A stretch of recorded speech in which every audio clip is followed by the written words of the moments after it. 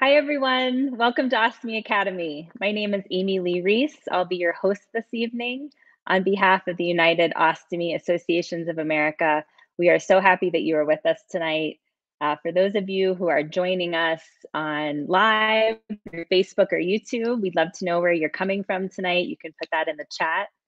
And also for those people who are watching this recording, we would love to welcome you as well. We're so glad that you're here. The United Ostomy Associations of America, or UOAA, is a nonprofit organization that supports, empowers, and advocates for people who have had or will have ostomy or continent diversion surgeries. Our mission is to promote quality of life for people living with ostomies or continent diversions through information, support, advocacy, and collaboration. I'm in my second year on the board of directors for UOAA, and I work with affiliated support groups. There's over 260 across the country. And if you are interested in getting local support in your area, you are welcome to come to our ostomy.org website and go to the support group finder, and you can access that information there to find out if there's support group area in a support group in your area. Another way that UOAA supports the ostomy community is through this program, the Ostomy Academy. This free online educational seminar series brings trusted and comprehensive education to people living with ostomies and our community. So stay tuned for announcements about other Ostomy Academy programs that are coming up. We're going to have our next one in May. So that will be, you can go to recordings of past programs or see this recording on our website. It'll also be recorded on YouTube as well. We'll put a link for that in the chat. And then if you're interested in getting updates on events that are happening with the UOAA, you are welcome to come to our website and register for our e-newsletter. That would be great. So tonight's program is about parastomal hernias. And it is for the many people that are living with an ostomy that are either worried about developing a parastomal hernia or already have a parastomal hernia. We will be learning from colorectal surgeon Jenny Speranza, who will teach us about prevention and the types of surgical repairs, and also WOC nurse practitioner Ashley Croft, who will talk to us about non-surgical management and other lifestyle and diet suggestions. We would love for you to put your questions in the comment section.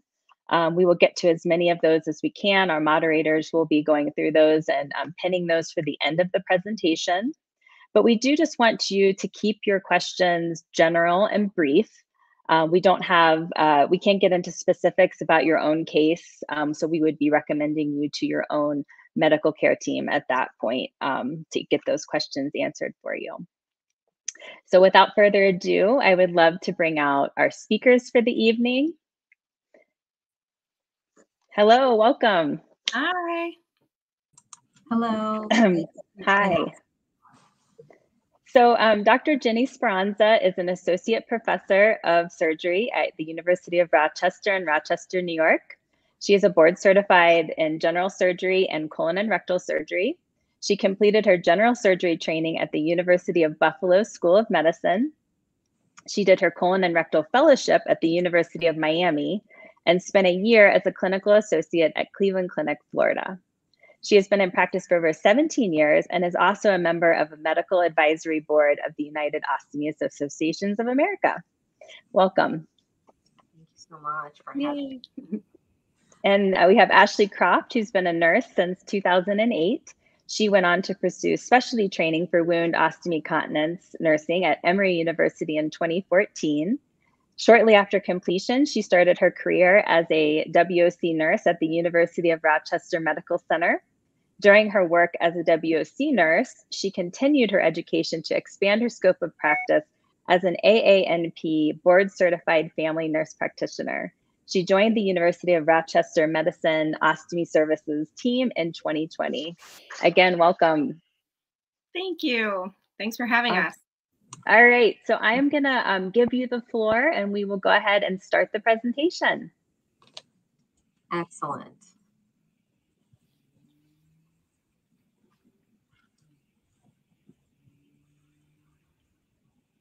All right, so tonight we're going to talk about parastomal hernias and everything you need to know about them.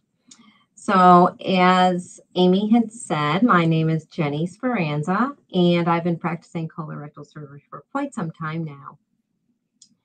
I am originally from Rochester, New York, and tonight I'm joined by my colleague Ashley Croft, and as also stated, she's a wound ostomy continence nurse practitioner, and she's part of our team, and we have a very wonderful team here at the University of Rochester. And we're very excited to be able to deliver this very important educational topic to you on behalf of the UOAA.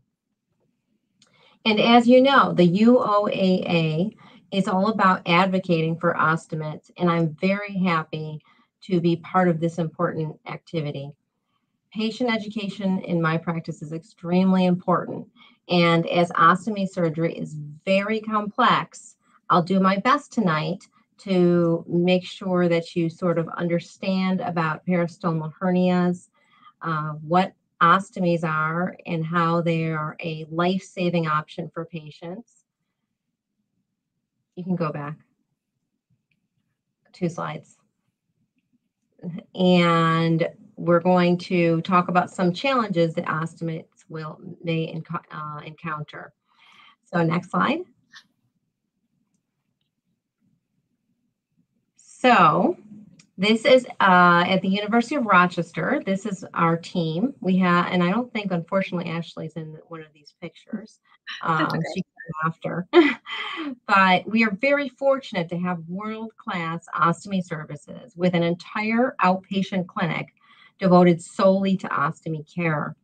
We also have stoma support within both of our hospital systems that help patients after surgery. And they educate patients, get them acclimated to their new ostomy, and it's a very wonderful setup. Although we have great ostomy care, we understand that many parts of the country don't. For this reason, I feel really strongly tonight that educational opportunities like this are crucial to individuals to raise the standard of care for all patients who may or may not have an ostomy, as well as services available to them. Next slide. So what we're going to talk about today, I'm going to backtrack a little bit because I do think it's nice to have a refresher, and for patients who may be contemplating an ostomy, I want you to learn what an ostomy is, what's a parastomal hernia, and how come they develop. Also, we're going to talk about signs and symptoms. We're going to talk about how prolapse and hernias are different entities. For the non-surgical management, Ashley is going to go through this and review some topics as well. And I'm going to give you a brief overview of some of the surgical options for parastomal hernias. Next slide, please.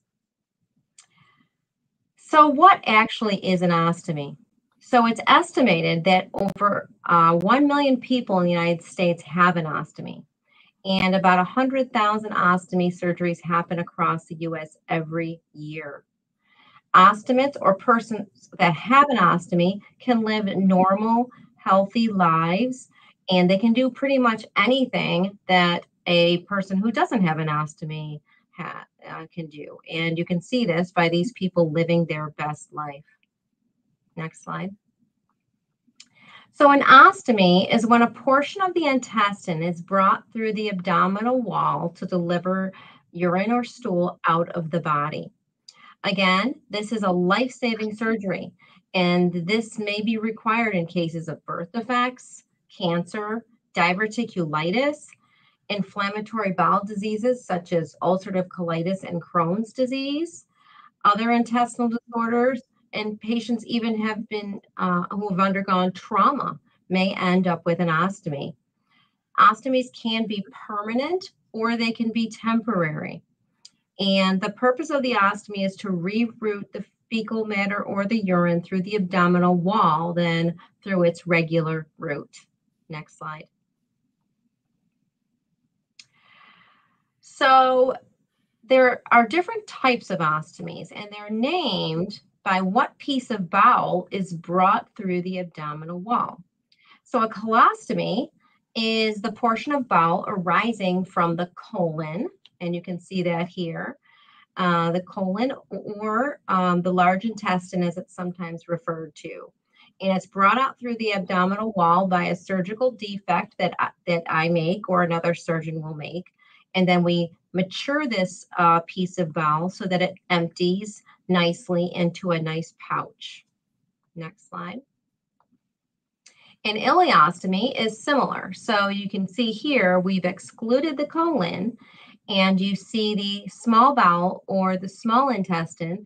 And usually we use the end of the small bowel and we make an ostomy out of that. Next slide. And last but not least, there's something known as a urostomy.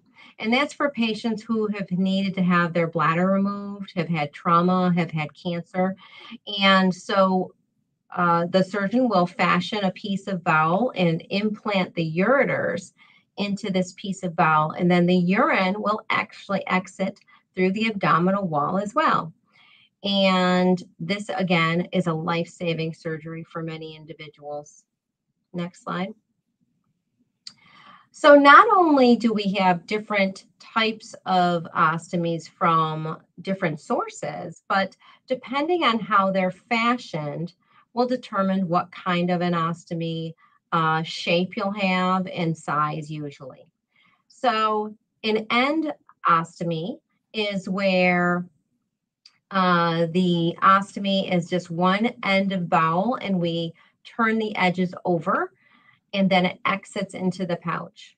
A loop ostomy is where we take a knuckle of bowel and we bring it up through the abdominal wall and then we mature it. And there's one active side and there's a non-active side. This is the easiest to be reversed. And then there's something called a double barrel where we bring up one end and we can mature it. And then the other option is the other piece is going to be a mucus fistula where nothing really comes out of that except some mucus from time to time. Next slide. So a parastomal hernia.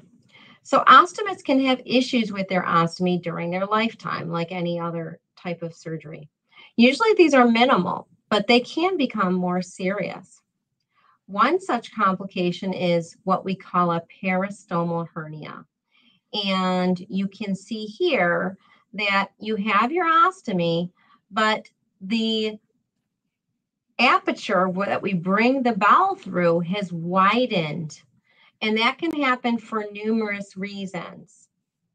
A lot of times these holes will enlarge with time. Unfortunately, this is very common in ileostomies at rates of at least 30%.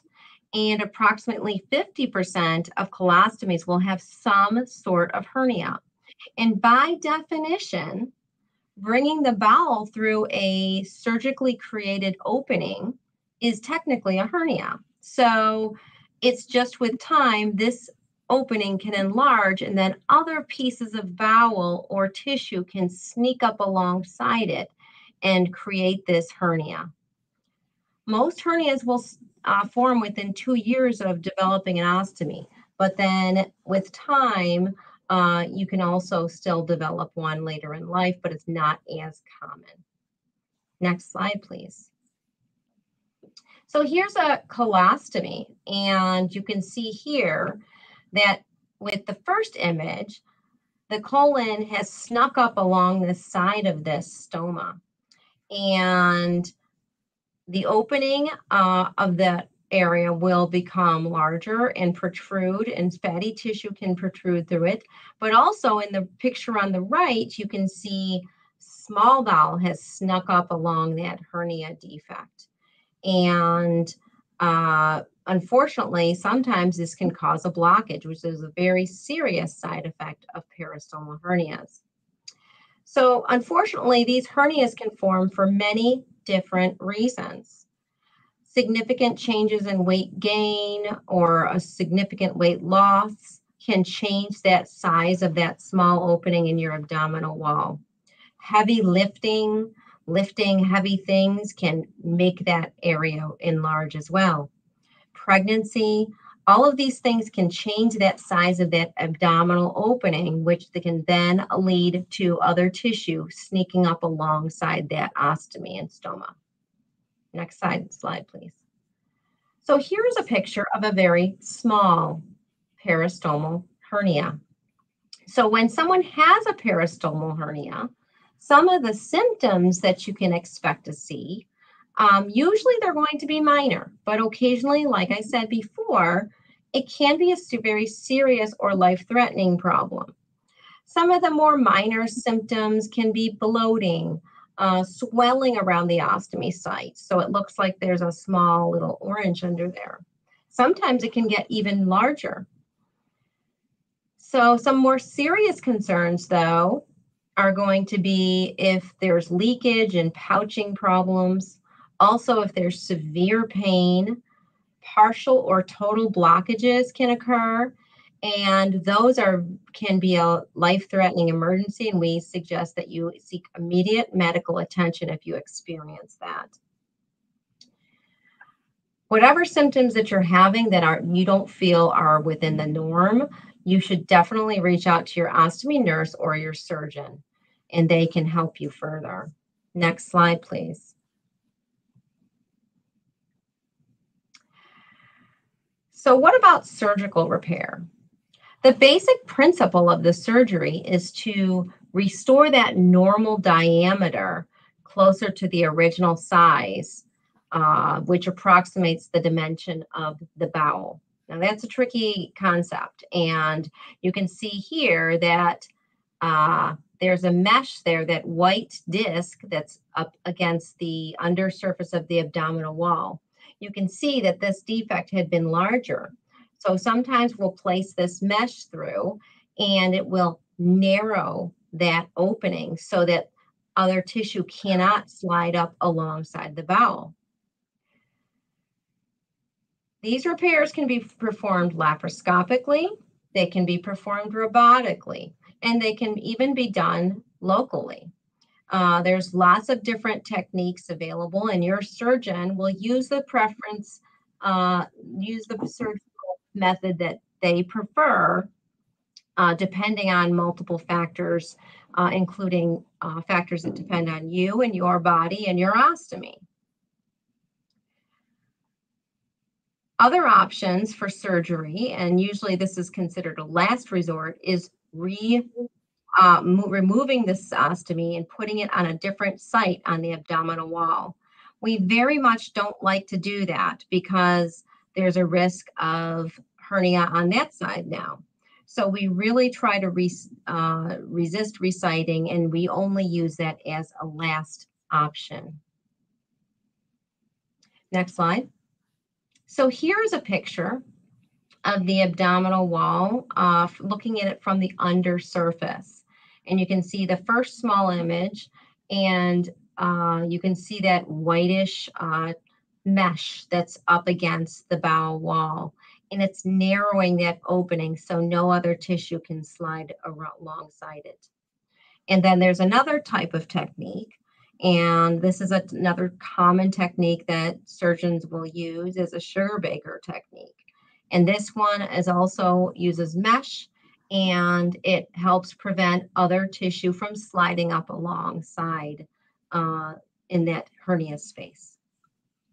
Next slide. So this image depicts different places that the mesh can be used to repair the defect. There are different positions that will be determined by your surgeon. And once again, everyone is different. Everyone's body is different. So we very much don't like to say one type fits all. So depending on your body and your hernia, that will determine how your surgeon repairs this hernia. Next slide. So what's the big problem with mesh? And what's the problem with surgical repair of these parastomal hernias. So this is one of the scientific articles that I included in here. And they looked at 235 patients who underwent repair of their hernias. Unfortunately, the recurrence rates were very high, 13% and 36% within 39 months. So unfortunately, at least a third or more of these patients are going to recur. And this was one of the more conservative measures. Also, unfortunately, patients will occasionally need to be reoperated on. And sometimes there's complications such as infections and mesh complications. So we have to be very judicious when we decide who we're actually going to repair. If it's sometimes just a small hernia or it doesn't really cause pain and the ostomy is working really well, we really try not to operate on the patient because we know that a good 1/3 of those patients are going to recur relatively quickly. So although it's always an option, we really resist trying to surgically fix these unless absolutely necessary. Next slide. So prolapse, stoma, or hernia, what's the difference? So you see two ostomies there. And you see one, there's a bulge underneath the skin. This is typical of a parastomal hernia, where the opening is widened and other pieces of tissue, bowel or fat or inside the abdomen will sneak up alongside the piece of bowel. When the abdominal pressure is very great, or if you're lifting or straining or pregnant, sometimes the bowel can actually just push through itself and it can result in an ostomy that grows tremendously. Okay, so this is not, so that's a stoma prolapse. Next slide, please. So again, look at this image. Stoma prolapse can be quite alarming, although often, most of the time, it's not a serious thing. It just looks very scary to individuals.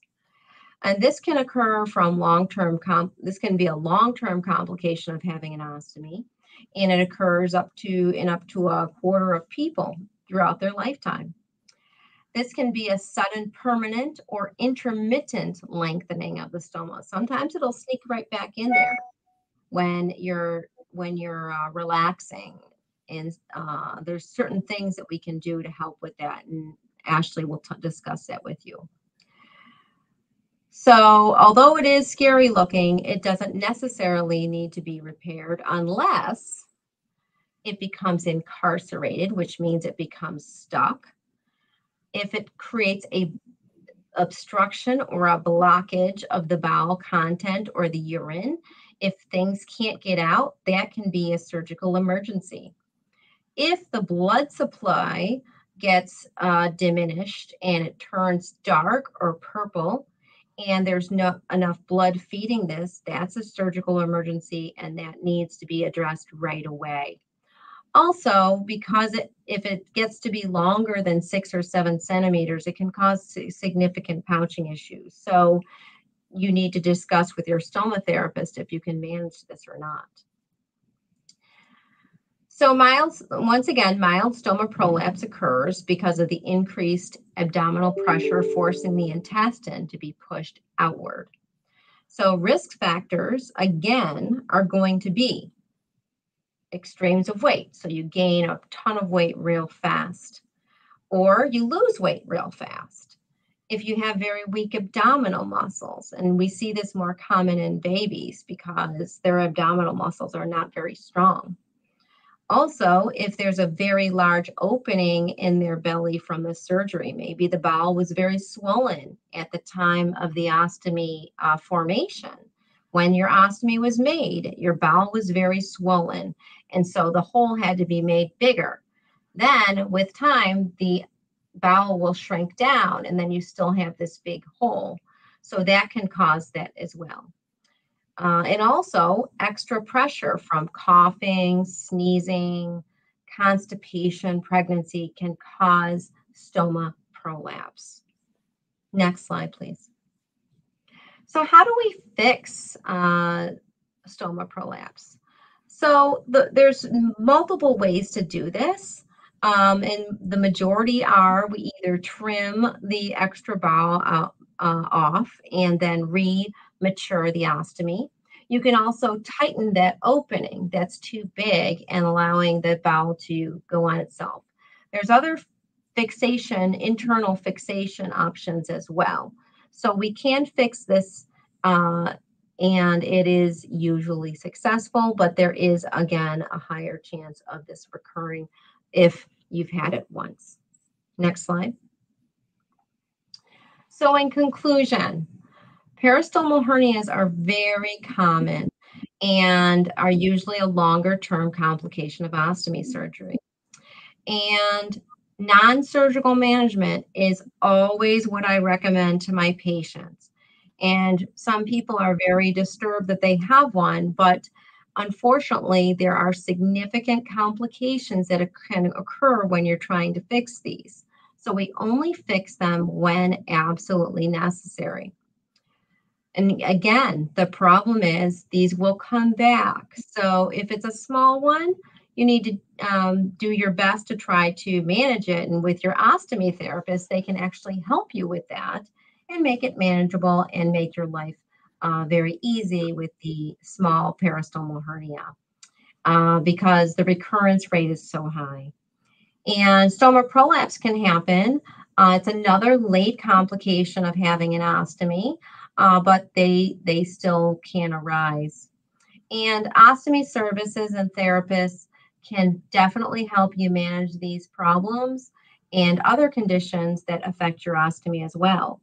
And I think we're going to hear some exciting news from the UOAA later about telehealth options for patients with stomas. So we can wait for that. I don't want to give it away, although I partially did. So next up, I have our brilliant nurse practitioner, WOC, Ashley Croft, and she's going to talk to you about ostomies and parastomal hernias as well. Thanks. Thank you very much for your attention.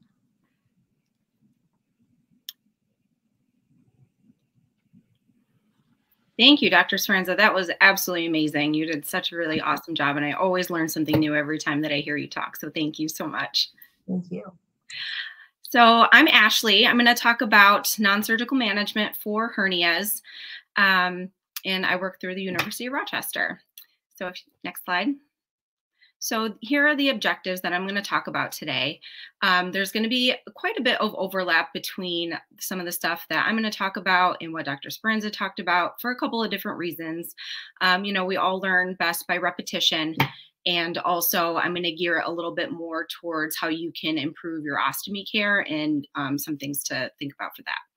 I'm going to go over what a hernia is, you know, what the prolapse is, even though Dr. Speranza did an excellent job describing that, and when we can be concerned just related to ostomy care. We'll go over the risk for hernia, how we'll go into a lot of prevention. Then we'll dive into the non-surgical management interventions that we implement. And then we'll talk about some other kinds of products. And then I do want to briefly touch about weight loss, because that can be a really big help when we're trying to help our symptoms for pain from the hernia. Okay, next slide. So some of the pre-lecture questions that we got from our team were, a lot of people asked like how far stomas should stick out of their abdomen and, you know, what they should look like. So I wanted to start off by describing kind of if we had a crystal ball, like what a great stoma would look like. So ideally they would protrude 2 to 3 centimeters above the skin surface. That way it's easier for the stool or the urine effluent to fall into the pouch easier. They usually are nice red, beefy red or pink in color, and that's just because the bowel that comes out of your abdominal wall has a very vast blood supply. So this is the color that we want to see. The shape and the size, like Dr. Speranza said, may change over time, and that's due to many different reasons, like weight loss, weight gain, anytime anybody loses or gains weight, it's all in the abdomen, and the contours around the stoma can change. So if you get a hernia, a prolapse, any kind of recent surgery, that can change the shape and the size of it. So when we're concerned is, any kind of sign of a blockage. So if you have no output combined with severe abdominal pain and you're vomiting, like you can't keep food or fluid down, that's when you go right to the emergency room. It's also emergency when the stoma turns black in color. That just indicates that there's a, lack of blood supply that's to your stoma, and that needs to be addressed as well.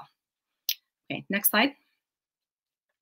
So kind of piggybacking on Dr. Speranza, I'm just going to briefly go over, what is the hernia. So like she alluded to, and what I've been telling my patients a little bit more recently, is that your stoma technically is a hernia. But it's on purpose or planned.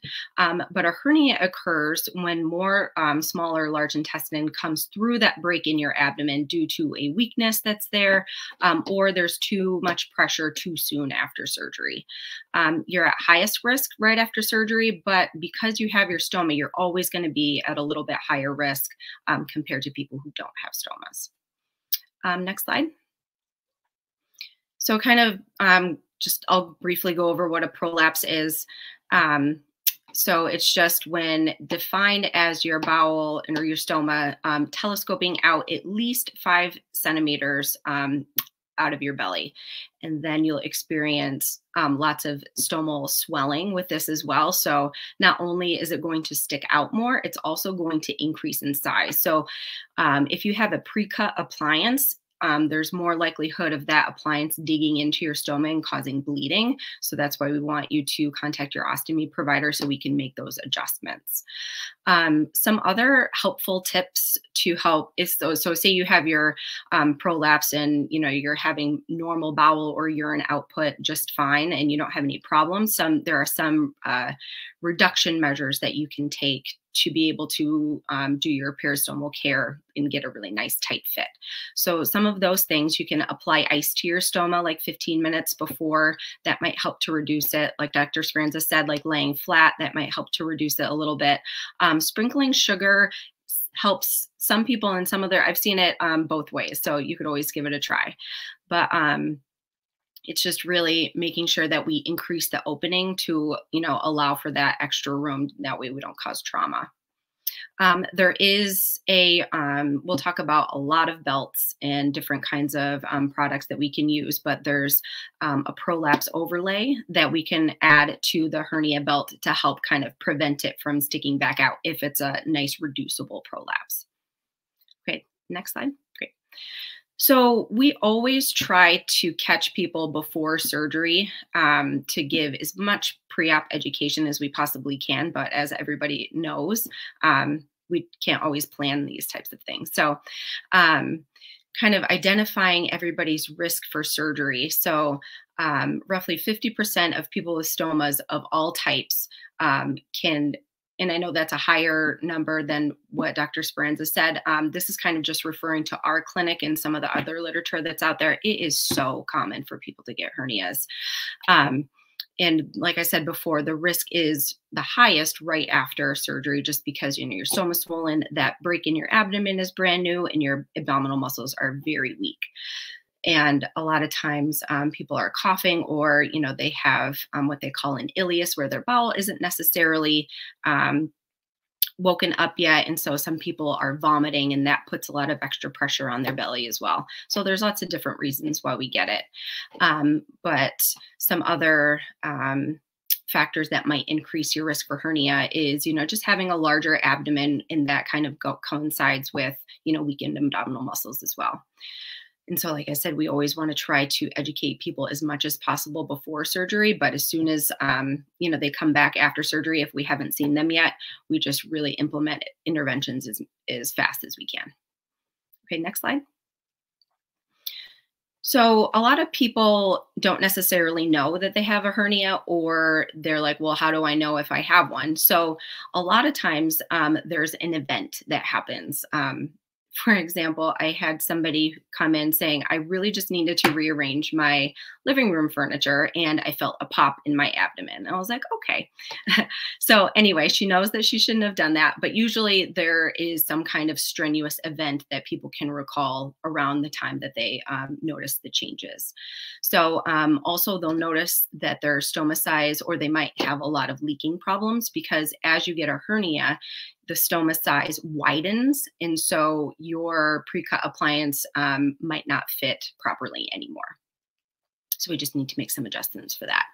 A lot of times also, if the hernia is very small, you might have some like throbbing or aching in your lower abdomen around your stoma that might, you know, kind of progressively get worse throughout the day. And then when you lay down, it all goes away because, you know, the bowel kind of goes back in.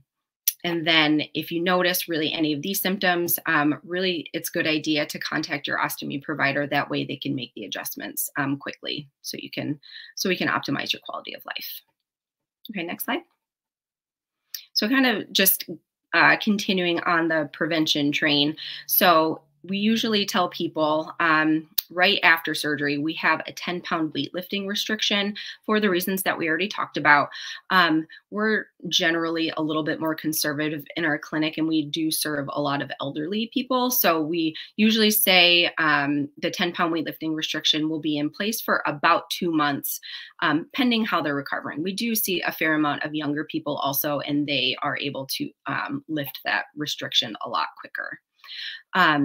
We tell people to really limit the movement of pushing and pulling. So it's not really just the heavy lifting, it's really anything that puts extra pressure on your abdomen. And so that includes sneezing and coughing and vomiting. We encourage, if you don't already have a belt, to kind of like put some counter pressure on it, or like hug a pillow. That way, you know, you can kind of stabilize your abdomen if you're doing those things. And if you can imagine, during COVID, we had a ton of people with hernias come in just because of coughing.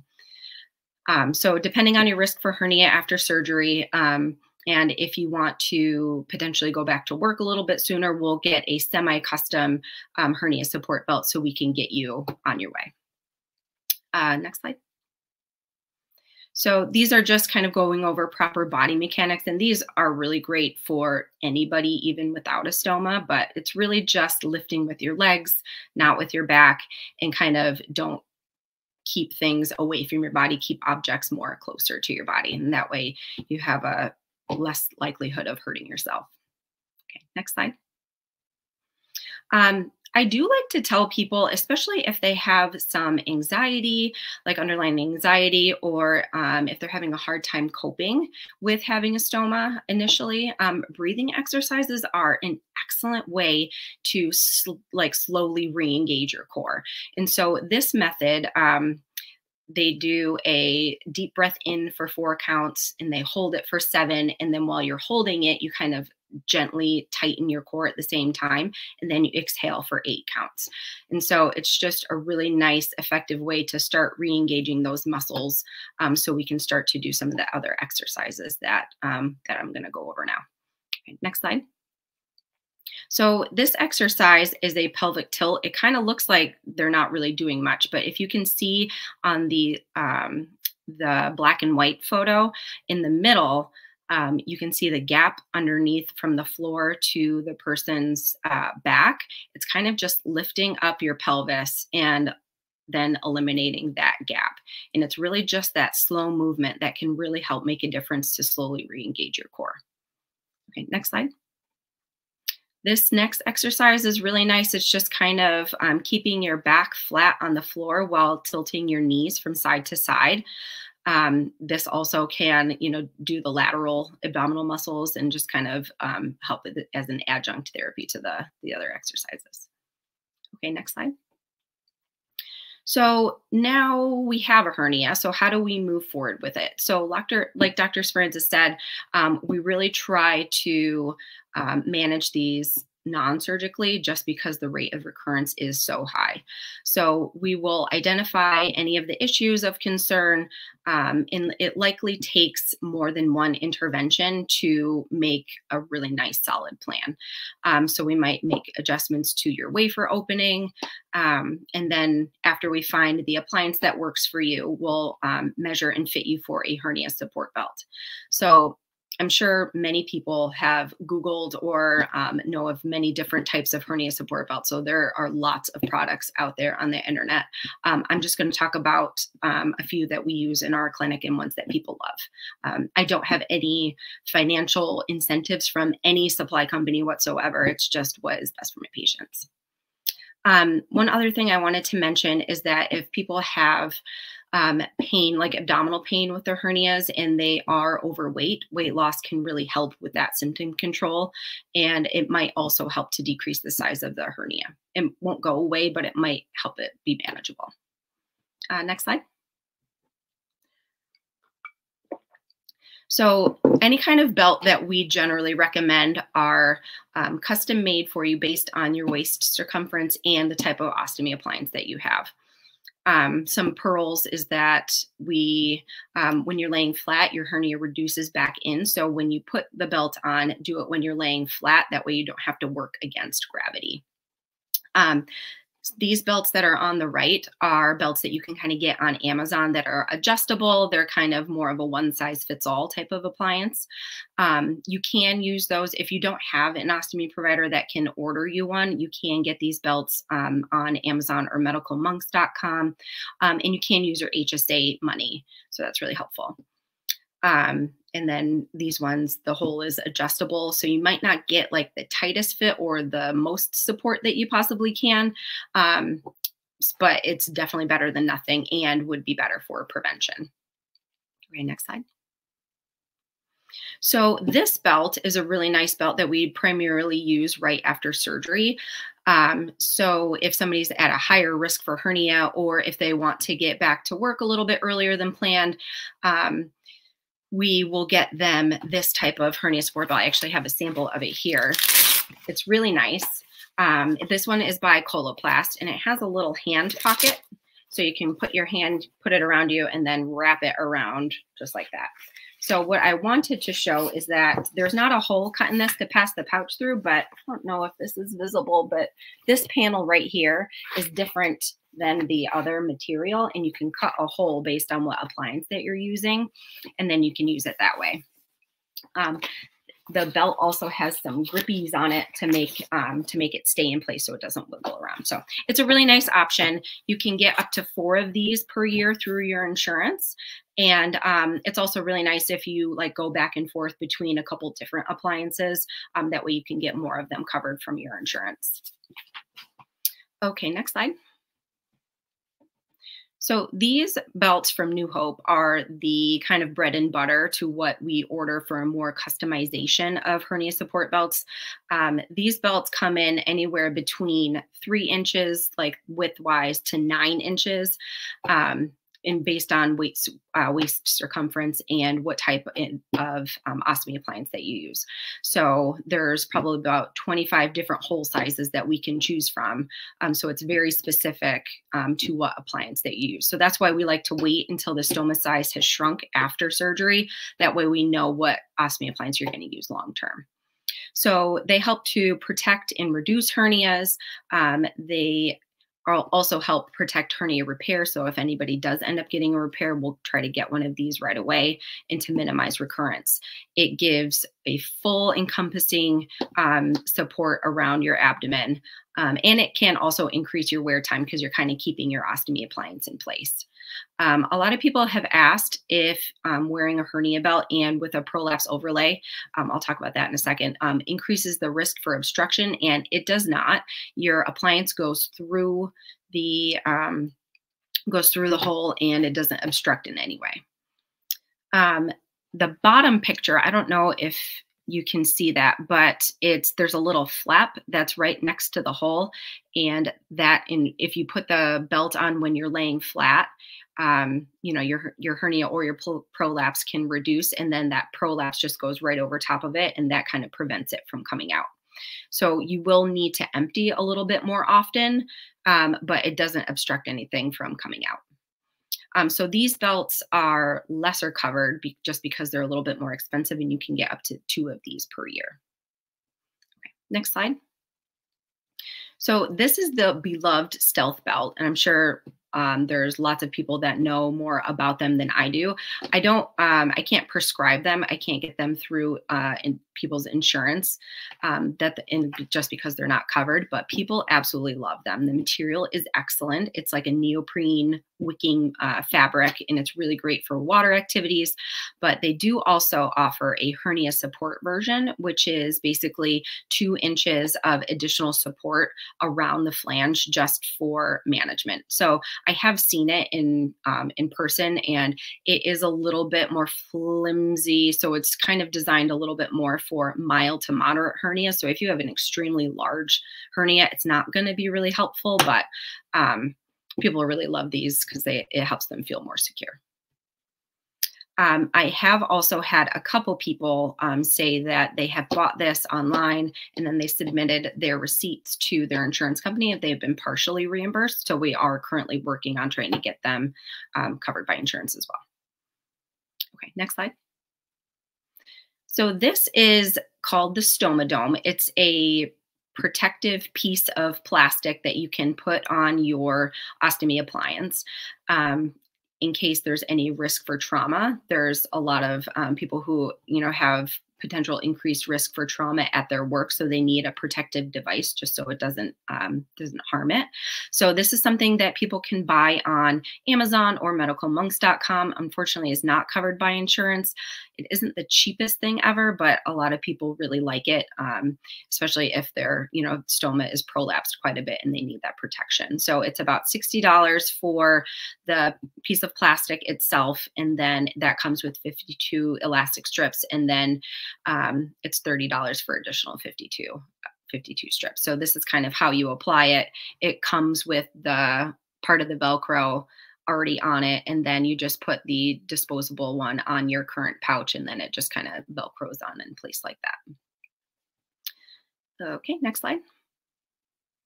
So these are just some extra tips and tricks and helpful information. So like we kind of have already talked about, the goal is always going to be to prevent the hernia from getting bigger. So if somebody comes in and their stoma and their parastomal hernias are relatively small, I'm like, this is perfect. It's not really bothering you. Let's prevent it from getting bigger. And we really try to harp on the interventions like immediately, just so we can optimize everybody's quality of life with this. So the larger that the parastomal hernia is, the more uncomfortable that it might be. So intervention, again, like immediately is key. Like we all talked about before, a lot of people live perfectly active, normal lives with hernias, but then some other people's might be really bothered by it and it like cause them significant pain. So if we've exhausted all of our interventions and, you've been deemed a good candidate for surgery, then we'll refer you to our beloved colorectal surgeons, and they can, give their input and assessment to see if surgery might be helpful. A lot of times too, I just wanted to mention this. If somebody has a little bit of a larger abdomen but they're having leaking problems and they're not really quite sure, we might not be able to see the hernia visually. So then we kind of go based on clinical symptoms, and then we could get imaging if we needed to. So we don't necessarily have to see it clinically to be able to diagnose it. We can kind of just base on what problems they might be having. All right, next slide. So I wanted to talk a little bit about weight loss. So a lot of people have come through our office from lots of other institutions or even our own and just say like, I want reversal or I want my hernia to be repaired, and I've been told that I need to lose weight and I don't know how to do that. So weight loss is really hard. So a good starting point, if you want to try to pursue weight loss independently, tracking your macronutrients on apps such as Chronometer or MyFitnessPal can really be helpful for sustained, inconsistent, and safe weight loss. Next slide. So I just wanted to highlight, this is just an opportunity at the University of Rochester. It's called the Healthy Living Center. So people who qualify for insurance coverage, who have diabetes or chronic kidney disease, there are a couple other underlying qualifying conditions. They might qualify from a consultation from the registered dietitian through this Healthy Living Center. And then it's a really nice comprehensive program where, we discuss weight loss with meal planning. You get the registered dietitian, you get lab work to, manage any kind of, if you have high cholesterol. It'll also give some exercise programs. They also have a smoking cessation program and a stress reduction aspect to it. So if you're not in our system or don't have access to our system, if you're in another state, maybe check out your institution to see if they have something similar to this. Next slide. So I wanted to touch on the injectables just because it's such a hot topic nowadays. This is something that people can pursue if they don't qualify for a dietitian coverage through their insurance. There are weight loss clinics throughout the country. I know our Highland Hospital has one, and they do the medical weight loss management there. So they have the injectables, such as Ozempic, that cover people with diabetes. They have Wegovy, Saxenda, and then they also have something called Qsymia, which is topiramate and phentermine, and that actually is their kind of go-to in first-line treatment regarding weight loss, just because they have such high success with it, with fewer side effects than the injectables. So I just wanted to touch on those. And some other people really wish to pursue bariatric surgery.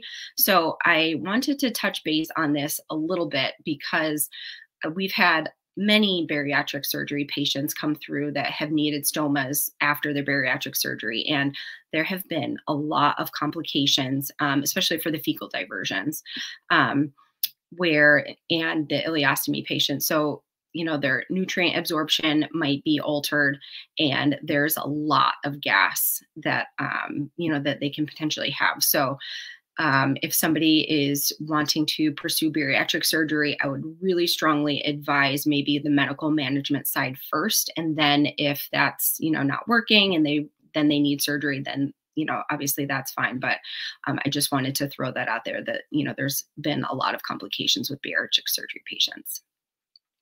Okay, next slide. So I wanted to talk about our clinic. It is a very unique clinic. We are located in the Division of Colorectal Surgery at the University of Rochester, but we also are freestanding, meaning we see any patients. So we don't need referrals. They're not really required, but they are preferred. But if you don't have them, it's not a big deal. And we do offer virtual visits. We prefer to see people in person if they're having any kind of ulcerations or peristomal leaking problems or skin issues. But if that's not possible, we are happy to see people via telemedicine as well. Okay, next slide. And then this slide is very busy. This is just highlighting everything that we do. But I just wanted to highlight that we do see all patients, regardless of stoma, regardless of insurance, regardless of socioeconomic status. We do a lot of pre-op education. We do lots of stoma marking because we like to identify where the stoma is going to be located if we can choose to. We see patients post-op, and then we see patients for the rest of their lives if it's a permanent stoma. So it's a really nice, comprehensive place, and we are happy to see anybody. Okay, next slide. So in conclusion, like we talked about, hernias are extremely common, and the goal is prevention from day one. If you're experiencing leaking, any kind of new issues, or have any kind of questions about anything regarding your hernia, contact your current ostomy provider, because things can change even if you've had your stoma for a really long period of time, or you can contact our office at the University of Rochester. And I just wanted to highlight that there really isn't just one fix to a problem. We usually have to implement several interventions to be able to manage something. Okay. Next slide. I think that's it. Yep, that's it. Thanks, everybody. I really appreciate being here today. Awesome. Thank you both so much. You're the dream team. I mean, truly, it was just the best of both worlds, both the surgical approach and then also the management that you do so much of, Ashley. So thank you. Yeah. You know, as I was looking at the comments, there's over 300 people that have joined us tonight. You know, all these brave folks that have gone through life-changing ostomy, life-saving ostomy surgery, but then have developed these complications of a hernia or a prolapse. And, you know, the way you started out, Dr. Speranza, when you said how crucial it is for, you know, people that are living with ostomies to have educational opportunities to really learn about what it is that's going on with their body. So again, I just am so glad we had you here tonight. And I know we have a bunch of questions to get to. I had a couple of my own just to clarify, and then we can move on to our viewers. First of all, I noticed you guys were using Ostomy Therapist, and is that the same thing as a WOCN? And can you just explain if there was a difference there? Do you want me to go? Yeah, sure. Okay. There is a little bit of a difference. The Certified Ostomy Association is through our Wound Ostomy Incontinence Society. And so Wound Ostomy Incontinence is a trademark brand name that is just designated for their designation, essentially. So if they're ostomy certified, then they're a WOC nurse or an ostomy nurse. Certified through their entity. If it's an ostomy therapist or parastomal therapist, they may or may not be certified. Okay, good to clarify. Thank you. Yeah. So, you know, there's been a lot of comments, of course, about people dealing with their own situations. And, you know, if you're in Rochester, New York, you can go and see the Dream Team there at the University of Rochester Medical Center. If you're not, you can go locally and find your ostomy specialist. But I did want to touch on what Dr. Speranza brought up about the new partnership that UOAA has with the wound company. So just to give a little bit of background about that, we can put the link into the chat where if you are needing to see a specialist for your ostomy and you don't have access to that locally, you can go onto our website and you can get started there. So we have partnered with the Wound Company to bring certified ostomy nurses to ostomates and their caregivers across the United States. For a one-time direct payment of $125, the Wound Company certified ostomy nurses provide people with personalized support via Zoom and text and email for 30 days. So this is going to be coming from the privacy of your own home. If you have something specific that you really want a nurse to take a look at, go ahead and use that as an option. We had a question from Betty's Curiosity. Oh, let's go to Linda first, and then I'll get to that. All right, so Linda AG says, hello, I have a colostomy APR due to anal cancer. I'm healthy and cancer-free. However, 2 parastomal hernia repairs. I've had one, and I have another small hernia. How many hernia repairs can generally be done? Good evening, Linda, and thanks for that great question. So, you know, you can have multiple repairs, but you do have to realize that if it's a very mild hernia, it still can recur. So if your hernia is not bothering you too much and you can work with your stoma nurse and get a lot of conservative management, that may be the best option. You've only had 2 repairs, and you know it's definitely not unheard of to have more than that. As you can sort of, I was looking through the text chat, and basically there's people who've had multiple repairs, but just understand that you do have a higher chance of it coming back. So if it's really bothering you, then you definitely should talk with your surgeon, and they can possibly see if you meet the criteria to go to back to the operating room. So just so I got this right, your recommendation, I know you can't prevent a reoccurrence of a hernia coming. I know that's the kind of the nature of the beast, unfortunately. But Ashley, you were saying that breathing exercises post-op, like day 1 post-op to really get those abdominal muscles engaged again is a good thing to start with. And then you also recommend sometimes abdominal binders or support belts. You mentioned the Coloplast semi-custom belt. That would be something post-op to maybe prevent or hope to prevent a recurrence. Is that Yeah, correct? absolutely. So if somebody has a parastomal hernia repair and then they need to, get a belt right away, we'll do like one of the semi-custom belts first, just because, their bellies are really swollen. So we don't want to get them more of the custom one because they don't get as many of them. So we'll do the semi-custom one, just so they can have that extra support while they're healing. And so the breathe, like it's starting to engage the core, should happen maybe like a few weeks after surgery, not necessarily right after surgery, because they're probably not up for it yet or ready for it yet. But we'll kind of take it slowly but surely. Okay. Make sure they're Thank ready. you. Mm-hmm. All right, let's get to some other questions. Let's see. From Lisa, my husband had a parastomal hernia around his ileostomy. The surgeon performed a sugar baker repair. What are long-term effects from this type of technique that's been done? So a sugar baker repair is a type of repair that we perform. And it was that one, I don't know if you recall seeing the mesh. It was sort of off to the side where the bowel goes underneath and you put the mesh up. And that has relatively good results as far as these types of repairs go. Long-term effects, as long as he's careful and as long as he, is careful with weightlifting and straining and doesn't do, lift heavy objects, he should be he should do relatively well with that. And so I think that's a great repair, and he should definitely have a hopefully long-term outcome as long as he's, keeping, within the guidelines what his surgeon recommends as far as weightlifting and things like that. Would you recommend a support garment for a situation like that, or kind of just activity dependent? I think it's activity dependent, but I also, and I think I have a small umbilical hernia. So, I have to be careful of that. And so I could see myself someday maybe wearing an abdominal binder or something, but, I think the support garments are so useful, and it was really wonderful to see Ashley did such a nice job summarizing all those wonderful products. And she even had a show and tell looking at that one belt.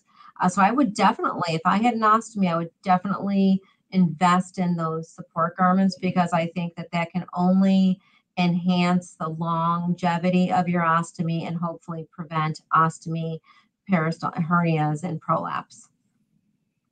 Great. Yeah, and it was super helpful for me to have a measurement for the prolapse. So you were saying if the stoma is protruding more than 5 centimeters, that's for the prolapse. That's when you start. Yeah. Okay. So that was good. Again, I was taking notes, learning things. Betty's curiosity, what tests are needed before a repair? Great question. Yeah, that is a great question. And I'm sorry I didn't address that earlier. And I actually meant to. So obviously you need to see your doctor, and your doctor should perform a thorough history and a physical. Nothing really takes the place of a good physical exam. But one of the tests that I really require before I would consider an ostomy repair in an elective setting, what means non-emergent setting, would be a CT scan. Because that's going to tell me information about the abdominal wall, what else may be inside the hernia, things like that, besides just being able to palpate it. So I like to get a CAT scan. That's pretty much what I need. Good to know. Nancy asked, does age affect fixing a peristomal hernia? Well, age is not a consideration. If a person has a peristomal hernia that is incarcerated or causing blockages or causing other life-threatening issues, we will operate on a peristomal hernia at any age. Obviously, the person has to be healthy enough to undergo surgery. So, but luckily with the great anesthesia care that is available today, most people can do very well and tolerate a hernia repair and can go home sometimes the next day or even the same day. That's good to know. Do hernia belts actually work? I'm going to let Ashley talk. Yeah. Yeah, so they really help in preventing the hernia from getting bigger, if that's what the question is. There really isn't anything that will take away the hernia except for hernia repair surgically, but they really can be helpful to minimize symptoms, and they can reduce it a little bit, but it's never really going to go away. But like I talked about, the goal is really to prevent it from getting bigger, because if you can imagine, if you think that your hernia is big, it can always get bigger. That's good perspective. Oh, yeah, this was the question I had saw earlier. So Betty's Curiosity, I love that username, by the way. Can you keep your stoma if you need surgery? So I think she means, does your stoma, do you actually change surgically the stoma during the repair of the hernia? So if you're just doing one of the mesh repair types, then you definitely keep it. We try to preserve it, especially if it's a good ostomy. If it's brooked and it's high enough and there's no skin problems with your hernia, or there's minimal skin problems, if it's good height, if the bowel quality is very good, you don't need to take the whole stoma down. A lot of times we can do the mesh internally under the abdominal wall laparoscopically. That's typically how I would repair it. Cool. All right, Deidre, Holly girl, is it normal to have burning on the intestines in the hernia during diminished output? On liquid soft diet now to decrease obstructions. Well, if it's an abnormal pain that's not typically there when there's decreased output, that means there's probably increased pressure in your abdominal wall. So, and that could be irritating it, and maybe the output is partially blocking the bowel, which causes sort of a backflow, and something's blocking it partially. So therefore, it could definitely cause burning, or bloating or pain. Definitely you should probably talk with your doctor about that, because that doesn't sound too good. You might have a partial blockage. A liquid diet, soft diet, if you have a blockage, that may not help. So as long as you're able to hydrate yourself, but you should be okay, but you should definitely seek medical attention if you're having diminished output. Do you agree with that, Ashley? Amen. Okay, Kimberly, again, is it okay to try to strengthen your core with a parastomal hernia? I can do it. Okay. So we do encourage people to try to, just slowly increase their strength, but I would definitely advise it after you've received a supportive garment, like one of the custom hernia belts from your provider. Yeah, and we actually had a previous Ostomy Academy regarding foundations for recovering from ostomy surgery. So this was an occupational therapist last year, Charlotte Foley, who came on. She's also an ostomate and an athlete. And she, yes, recommends the same thing, and kind of has developed a program to help people progress with their core strengthening. There were a lot of questions about, can I do push-ups? Can I do planks? What can I do? And speaking from experience with somebody with an ileostomy I've had for 12 years, there's always that fear in the back of your mind. You've come so far, you don't want to do anything to hurt yourself, to injure yourself. But, I hear you. You want to have that strengthened core, but you have to do it in a safe way. And that support garment is a key variable there. Mm-hmm. Yeah, definitely. Awesome. And the only other caveat I would suggest is don't do it right after surgery. Obviously, you need to let your body heal from your operation, and then 2 months out, then you can hopefully. I'm pretty conservative with that as well. I like my patients to take it easy for the first couple of months, and then they can gradually start ramping up with their activity level. So the breathing, the diaphragmatic breathing, that's okay, but anything else would be too much. Is that what you're saying, Dr. Speranza? I'm sorry, that breathing. The diaphragmatic breathing that Ashley was talking about, is that okay after surgery, or would you like to not do the deep breathing either? I think right immediately after surgery, there's going to probably be some pain there. I think once the pain diminishes, usually that's sort of signs and signals that you can gradually start. The breathing is okay, I think. I don't think that's the worst thing to do, but I do think, gradually. And if you're having pain, then that's definitely something to tell you to stop what you're doing. Okay, so listen to that pain and let that be your guide. I gotcha. Okay, Todd Watts. Can the doctor address repairing the peristomal hernia and reversing the ostomy at the same time? Is this even done? Are there increased risks? Great question, Todd. So often we do that, and Ashley knows that. So a lot of times we will do a reversal of an ostomy, and then we repair the hernia defect where the ostomy was. And that is usually very effective, and it's much better than having to undergo 2 operations. So we almost always do it that way. So definitely.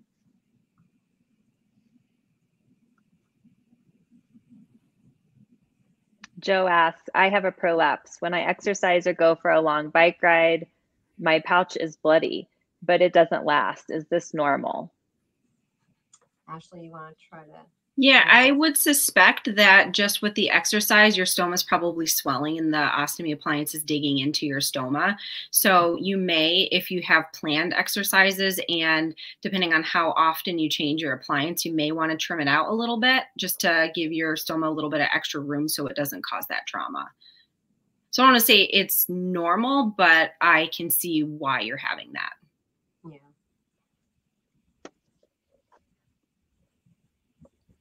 And again, if you don't have a local WOCN or ostomy therapist that you can go to, you can access that virtual clinic that we have on our website. I know there's been several comments about how awesome you guys seem and how great your program is in New York. So if you don't have access to them, there is still ways that you can get eyes on your stoma.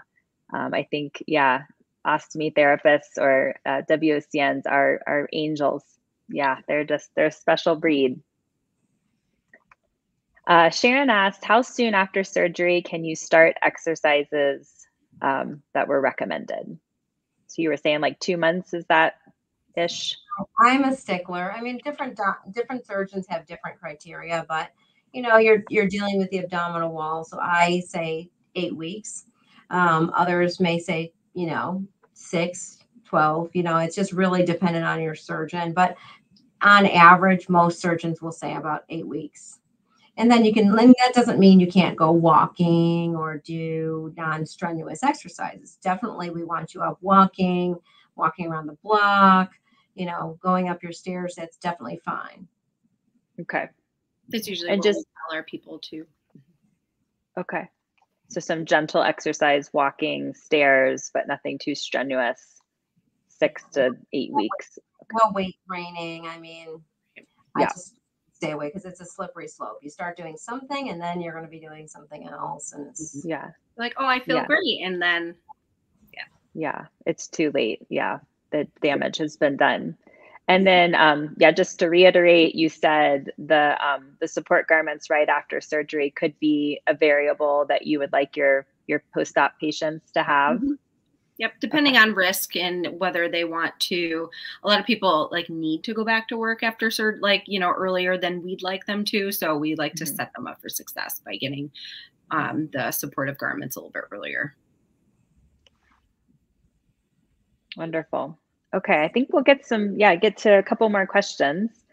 Gary asked, can I continue to golf now that I have a small hernia? I have no objections to that, but I would probably see your stoma nurse and maybe get a nice belt, support belt.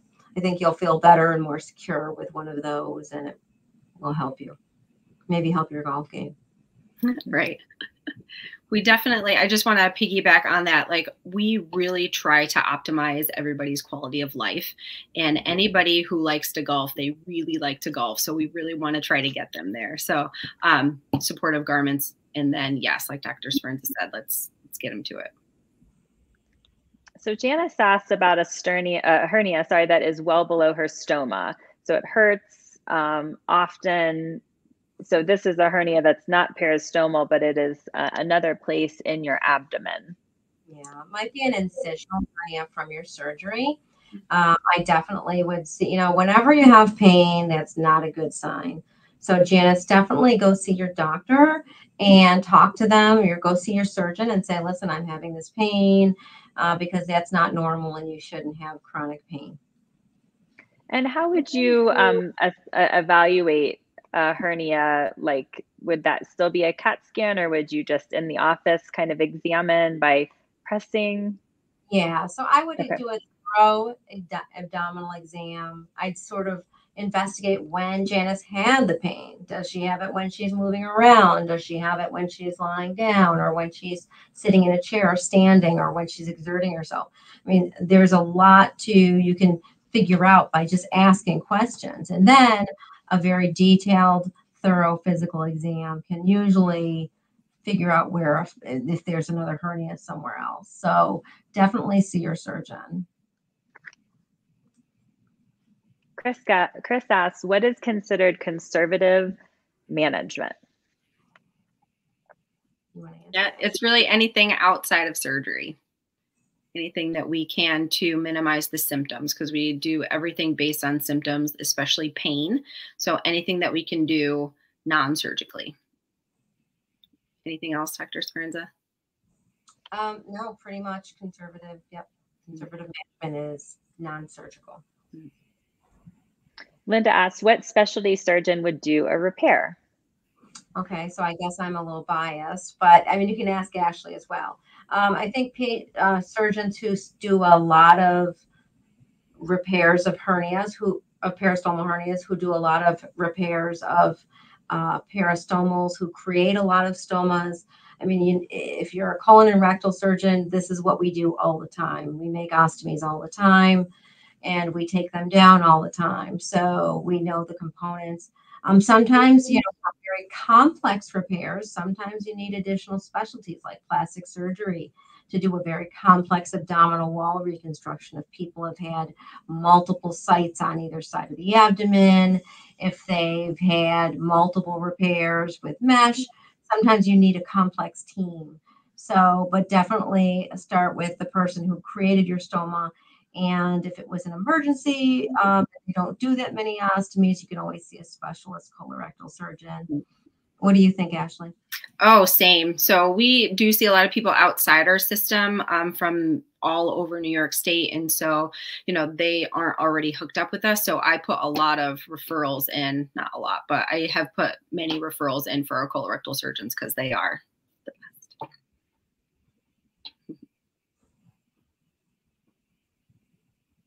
Chelsea asks, what other hernia repair options are available outside of mesh? So there are reports of people trying not to use mesh, but those repairs are not recommended by myself or even our society guidelines, because they have an extremely high recurrence rate. Mesh hernia options are the standard, pretty much standard of care, how we fix these nowadays in 2024. There's different types of mesh, but the standard mesh is a permanent mesh. There have been some people who've tried biologic mesh, but it's also not recommended. And a biologic mesh is something that would eventually be absorbed and degrade, and those aren't recommended. Different types of abdominal wall reconstructions, you can do the hernia repairs, and also moving the ostomy site. But like I said, if you have a hernia in one site, you put a new hernia on, and that can also have a hernia as well. So you have to be very careful, and you don't want to burn bridges from one side to the other unless you absolutely have to. That's a great answer. Thank you. Sure. Lance writes, where the best places to buy or get fitted for a support belt? Ashley? Yeah. So I would say number one, try to go to an ostomy specialist in your area. They can measure your waist, determine what hole size to get in your hernia support belt, because all of the holes are different shapes and sizes, and we want to get the absolute best fit without the pouch crumpling. We want it to be nice and flat, but have the best kind of support right directly around it. But if you can't get measured from an ostomy specialist, I would say really do whatever you can to get some kind of hernia support belt, like the semi-custom ones on Amazon. They have the adjustable holes. Like, something is really better than nothing. Or you can do one of the consultations on the UOAA website. That way you can get maybe just a little bit more guidance. But if you can get measured, that is the best from an ostomy specialist.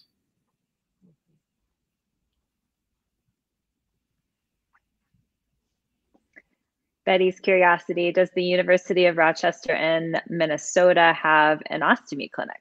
I believe they do. They have a very strong colorectal program there, so I can't imagine they wouldn't.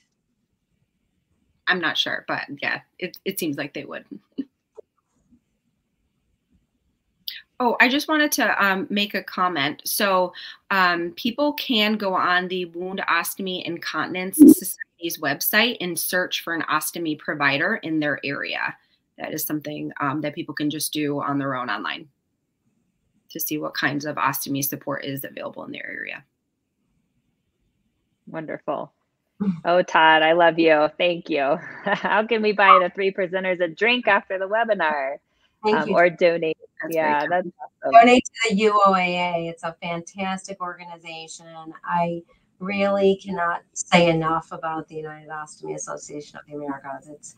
It's just all about the patients. It's all about ostomates, and that's their main goal. And it's education and help and support for patients. It's nothing better. I send all of my patients to the UOAA website every time.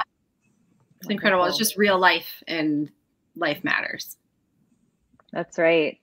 And you can, if you want to donate, you can go to our ostomy.org website, and there's a donate now button there that you can click on and do securely. Rich Rittenhouse, urological surgeon for repair of urostomy patient parastomal hernia. So, good question. Yeah, that's a tricky one. So, I'm sure in certain areas of the country, maybe the urologist will repair the parastomal hernia. Actually, the colorectal surgeons in our division will often repair the parastomal hernias, and the urologic surgeon will be available if there's any issues with it, but we basically do that for the urologist. Maybe in other parts of the country it is different though, Rich. So you should just probably check with your doctors and see who repairs them for your group. We're getting such great questions. Oh, they're all very good questions. I think we're going to go for another 5 minutes or so and see how many more we can answer, and then we'll wrap up. Okay.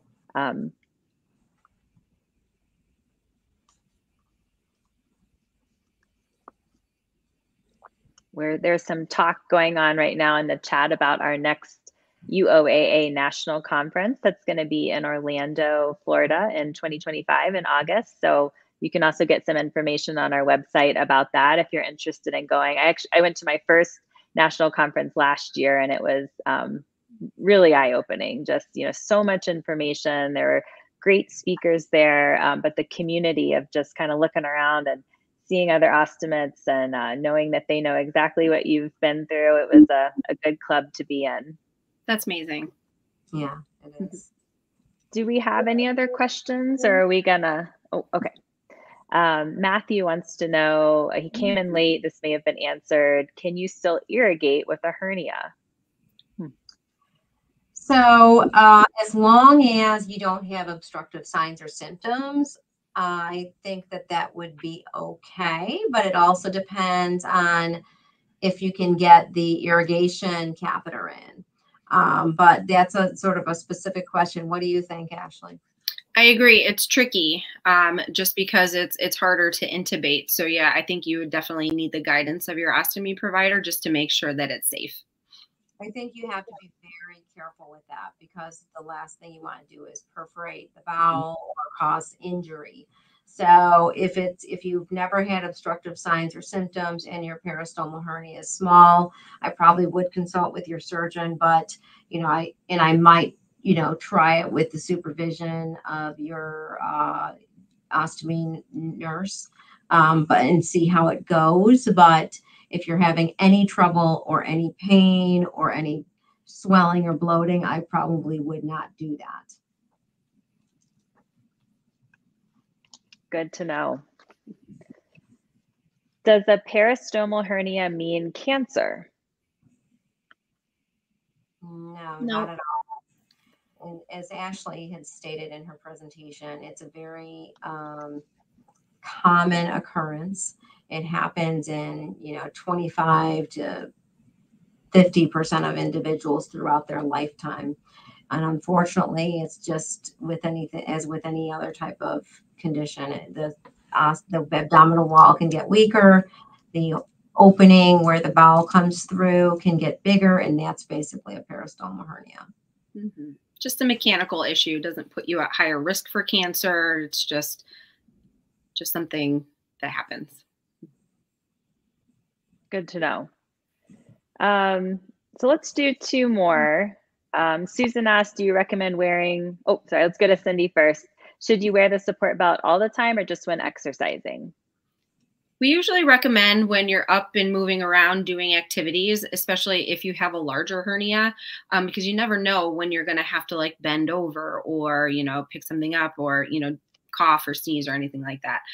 Take it off at nighttime when you're in bed, but generally it's based on your symptoms too. So generally when you're up and moving around doing stuff, just to be on the safer side. Good to know. Do you recommend wearing a prolapse prevention strap with a support belt?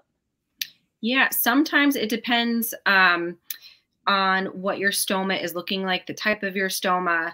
And if you currently have a prolapse, we don't do them for everybody, especially if somebody's, colostomy and they, have a, slightly budded stoma and their stool is like really thick and pasty. Sometimes the prolapse overlay straps can make their stool kind of like sit at the stoma level. That could potentially increase the risk of like pancaking underneath the wafer. So we don't do it for everybody. It just kind of depends on individuals.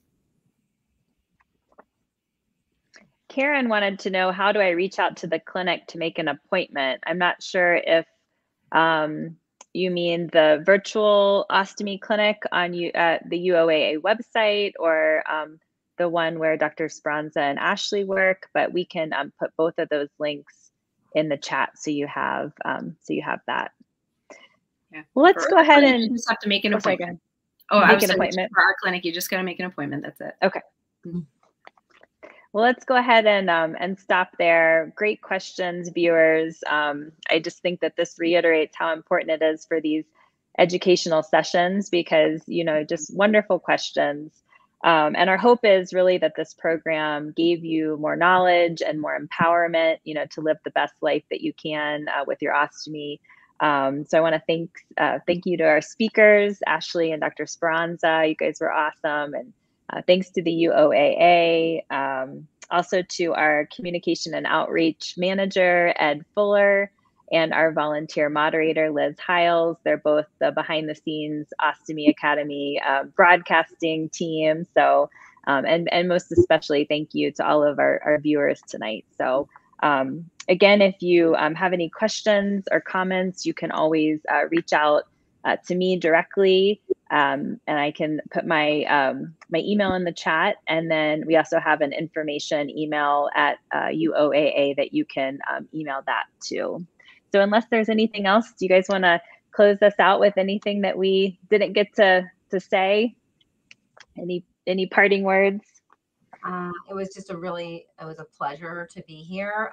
All of your viewers are so informative and ask such wonderful questions.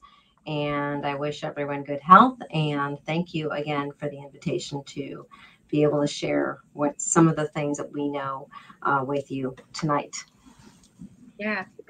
Same. Thank you so much for having me.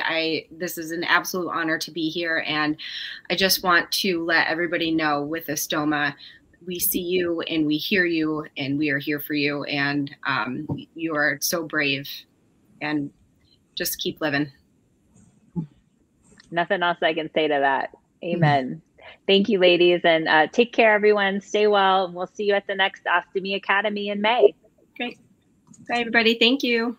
Bye. Thank you.